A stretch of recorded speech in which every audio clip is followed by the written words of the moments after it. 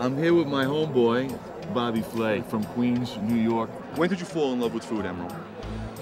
Well, then I would really be dating myself if I told you that. No, but, just when you fell in love, not the year. I mean, I was like 10 years old. I mean, have you ever had like 6 different purees with pita bread for 40 years? Dude, I'd be mad too. I like ice cream that you can chew.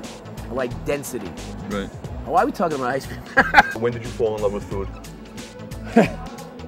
We are having a Cointreau margarita. It's Cointreau tequila and fresh lime juice. What's your general state of mind these days? My general state of mind, I'm relaxed. I have a nice glass of Spanish rosé in my hand. Nice. I have some big sunglasses.